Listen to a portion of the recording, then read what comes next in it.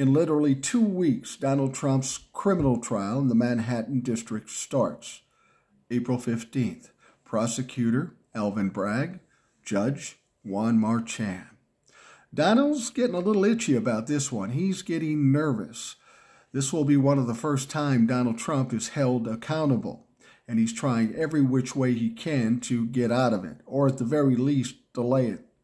He's filed motions with the judge. Oh, just give us 90 days. We really need 90 days. And the judge said, fuck yourself. April 15th is the date. So then he decided he wanted to try to get the judge to recuse himself to cause more of a delay. And of course, the judge said no. But then Donald Trump took it a step farther and decided to attack the judge and his daughter because it kind of fell outside the guidelines of the gag rule. He's going after the judge and his daughter in hopes that the judge does something crazy so that he can figure out a way to argue that he should recuse himself. Well, Judge Juan Marchand is a smart man. He's a conservative judge. He knows his shit, and he knows what Donald Trump is doing. That's not going to happen. There may be an expansion of the gag order this week, and Donald Trump won't be happy, but Judge Juan Marchand will do the job he's hired for and do it completely above board and in line with the law. Donald Trump's not one to give up. He's always trying to find a way to get out of something.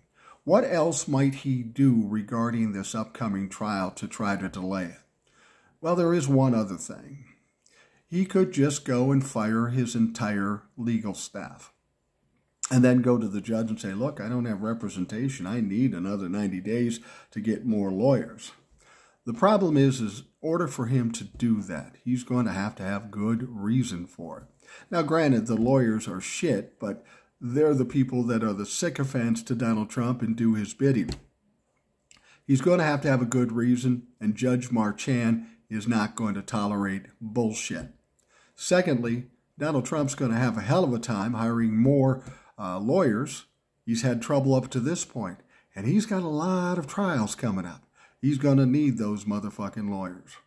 So it appears Donald Trump may be finally trapped. He will have to go to trial. He'll have to sit there every day and listen to shit, and if he opens his mouth, there's an excellent chance he'll end up in jail for at least a couple of days. Donald Trump is a cornered rat at this point, and this is when somebody like Donald Trump, a narcissist, is the most dangerous. This is when the true crazy shit comes out. So we'll keep an eye out, and we're counting the days to April 15th.